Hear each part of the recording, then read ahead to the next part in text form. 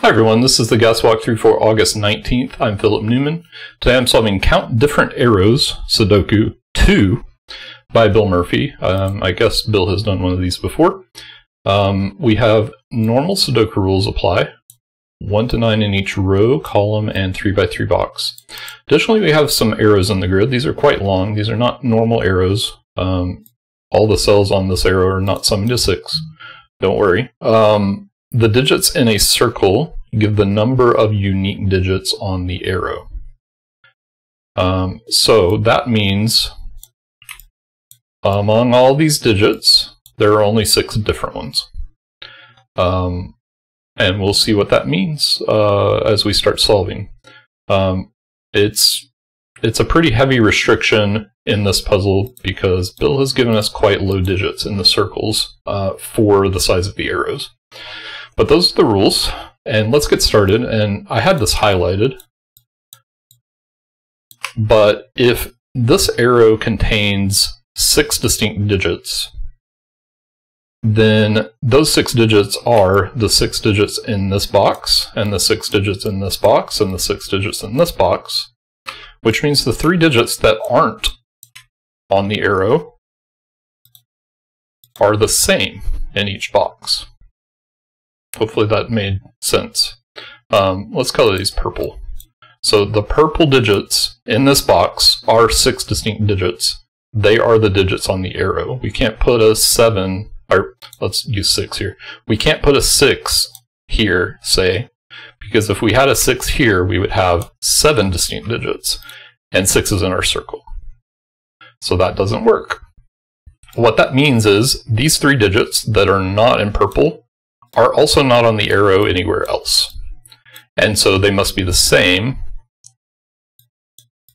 And Bill has given us some roping here. So this must be 6. We know 6 is in green because it's here. And these must be 5 and 7. This is going to be 5 with a 6, 7 pair. And I can get rid of the coloring now for that. Our remaining digits here, 1, 2, 3, 4, these aren't 3.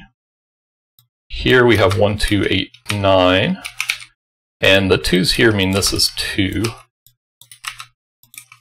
So that's going to resolve our roping. We have 2, 9, 8 here, so these can't be 2, 9, 8, which means these are 2, 9, 8, which means this is 1.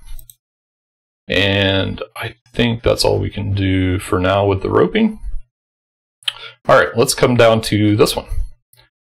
This one is a 5. So again, these 5 digits, whatever they are going to be the only 5 digits on the line. And in each of these boxes, we have 5 digits on the line.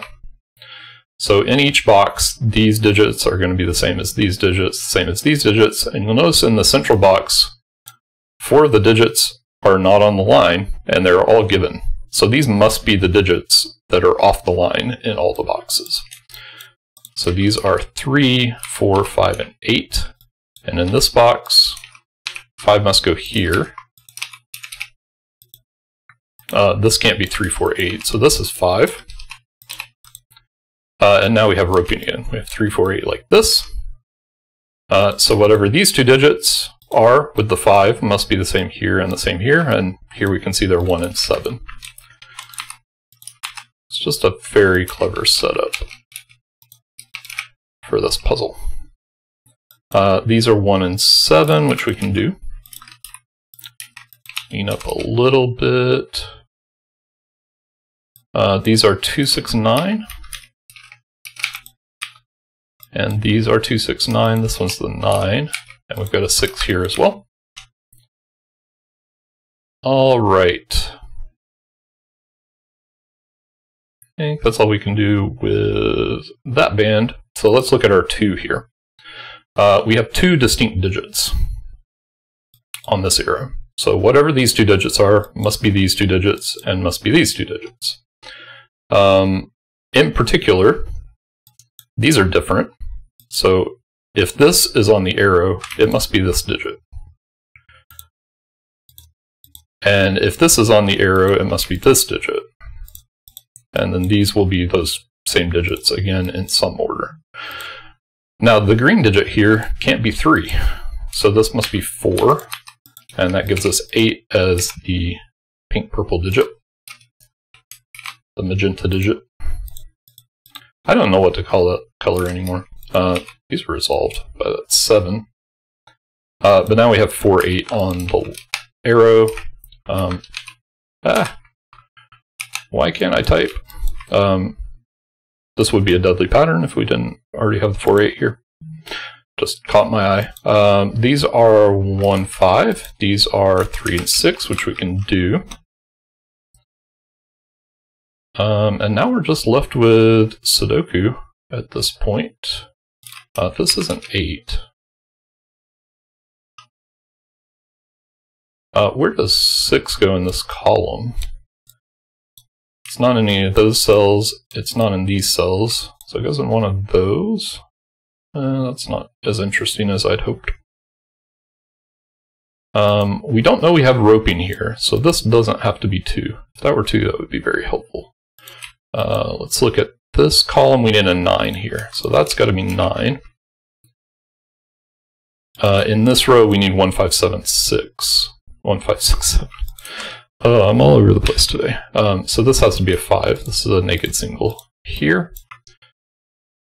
Sees all the other digits.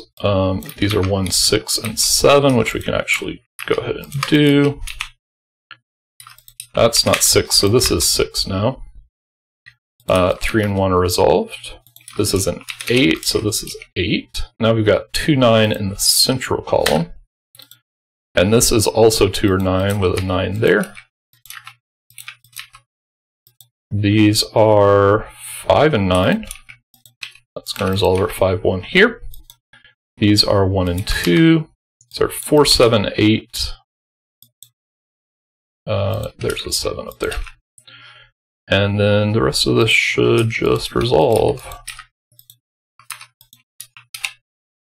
And that's the solution.